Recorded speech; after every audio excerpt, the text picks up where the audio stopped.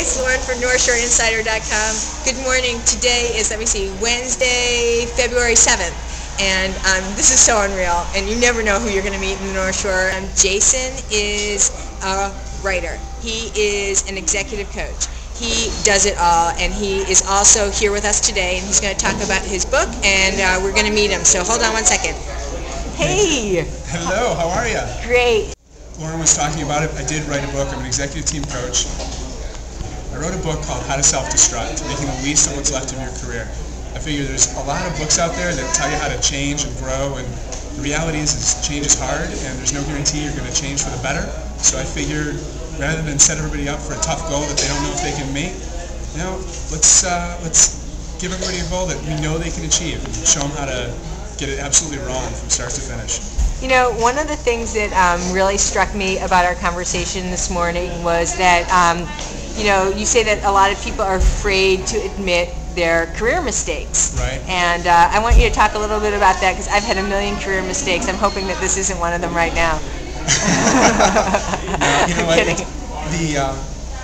People, they kind of get into their roles, and then they want to play their role, and they forget that we're all human beings. If you start a conversation with, hi, I'm a human being, you're a human being, and you just relate at that level, you get a much better shot of doing the right thing and making the right thing. Why would somebody go to Barnes & Noble or Borders and say, hey, give me that book about self-destruction? There's three things about my book that are a little bit different from most of the other career development books out there. Number one, it's fun. There's humor.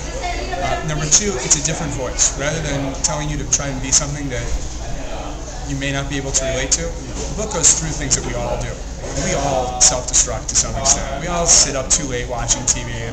And that perspective of the book, by showing you stuff that you actually do and by putting it in a different light, actually makes it easier to figure out what it is you're supposed to be doing.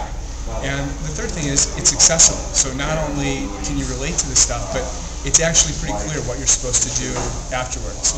I'm a guy like everybody else. It's like I've tested most of the stuff that's in this book. So this is some guy who's just like you. And you mean you're some guy from Highland Park? I'm some guy who has coffee at Starbucks and wonders why he's paying $3.50 for a coffee. Yeah, it's just like everybody else. Okay, well that sounds great. Thanks so much, Jason. Thanks, it was Lauren. An absolute pleasure meeting you. And for you guys out there in North Shore land, don't forget to go to check out upcoming articles from Jason. He's going to be writing a series for us, so go to NorthShoreInsider.com and look for his article about self-destruction or leadership or any of those kinds of things. Thanks Thanks again. Bye-bye.